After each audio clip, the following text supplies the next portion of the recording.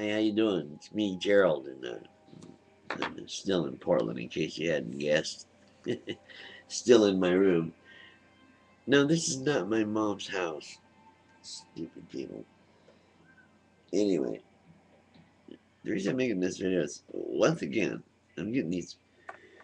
I hate this new YouTube setup, dude. I have no idea how to answer someone's video with video response. Does anyone know how to do anything about that? Regardless, I wanted to bring up my favorite subject. And what is that, everybody? Religion. And their ridiculous notion that there's a superhero in the sky gonna protect you from all things evil.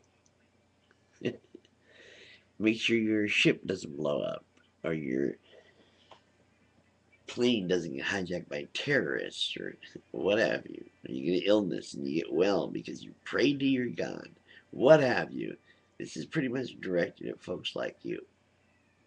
Christians, Muslims, Jews, monotheism, pantheism, all theism and deification of things is just Stone Age ignorance. And since it's the 21st century, do you think it's maybe about time we stopped all that crap, and woke up out of here? Considering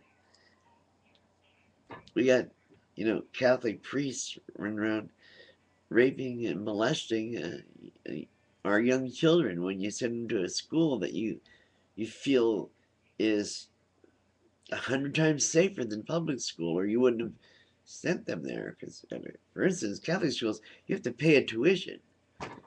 It's not tax exempt. It's tax exempt, so they can't use state funds. So anyway, the point is that all these churches, like the Pope now it says he's in a scandal.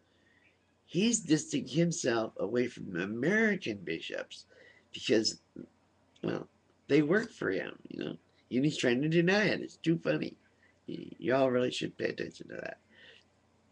And I've got a whole bunch of these Muslims writing me and commenting to me, calling me all kinds of fat bastards, how someone stole my daughter, and so I have a vendetta against them or something. They always make up weird, crappy stuff, man, to say to somebody. Like, it's kind of like the thing in our culture here in America. There's a certain group of people that like to call people like me crackers. Uh, I don't know. Doesn't insult me. I have no idea what it means. you know, and I've been called it a million times. I don't get it. I do not get it. I understand. It's a personal thing, meaning I'm a loser or something, or whatever. I'm sure, but I mean, come on. That was kind of silly, wasn't it? Well, that's because this is a silly day. It's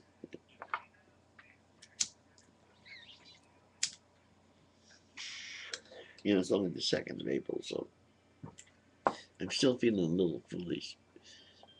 My sister's birthday was yesterday. I can't stand the broad, so I really can't wish her a happy birthday. She's too fucked up in the head and stuff. Anyway, I thought I'd go ahead and take that bong hit for you. I thought you might like that. Not really a bong, it's my glass one. A friend of mine blew for me. And some Budley that we picked from the garden and dried. See, Zamboni. Zamboni.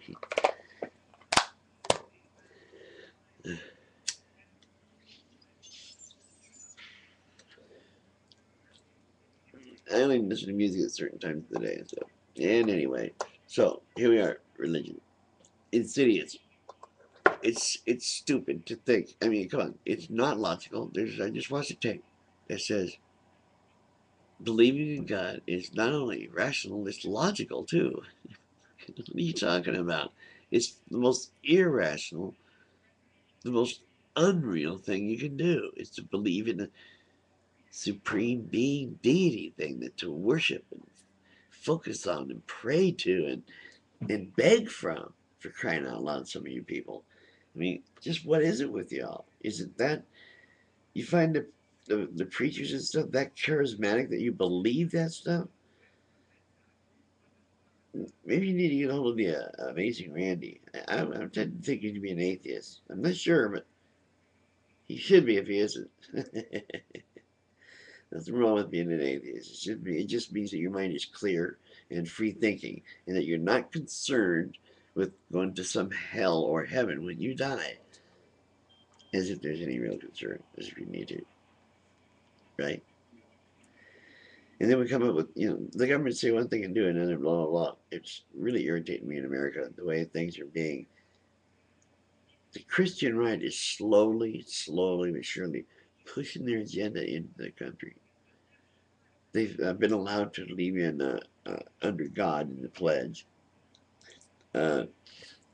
Instead of e pluribus unum, in God we trust. I don't trust a God, especially one that's killed billions of freaking people. You guys are too much. All that stuff. You pay some preacher $100,000 a year to come in and say a prayer at Congress or something. What's that all about? Really, where is separation in church and state? Then we have Matt Lauer asking Obama, "Well, you've been in for a year. Have you chosen a church yet?" The fuck? Maybe he hasn't. Maybe he won't. I hope he doesn't. I hope he sticks to his guns. I hope he sticks to the point that he made about a lot of unbelievers here also.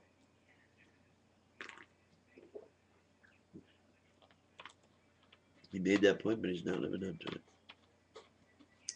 So what do we do? Do we appease them? Kowtow to them? Let them wear their burqas when they go and get their driver's license? It's stupid. Do we allow them to hold up signs that say kill this, that, and the other when UN passes a resolution making blasphemy a freaking crime? Excuse me? You in the Middle Ages again or something? What the hell's happened to the rest of the world? You actually outlawed making fun of a ridiculous institution. And you have made yourselves look even more ridiculous than you have in many, many years. The Supreme Court has made themselves look ridiculous. Unbelievable. That's what happens, though, when you let a bunch of idiots that have to profess to believe in some magical being in order to get elected to an office. That's fucked up. There's supposed to be laws against that. Come to find out, Arkansas, there's actually a law on the books that if you don't believe in a deity, you cannot run for office. Excuse me? True story. There's many more, but you know how they are here at YouTube. 10 minutes max. Gotta quit a little early than you like sometimes. Okay, get over it. We'll have to work with it. I'm not sure I like this new format, YouTube.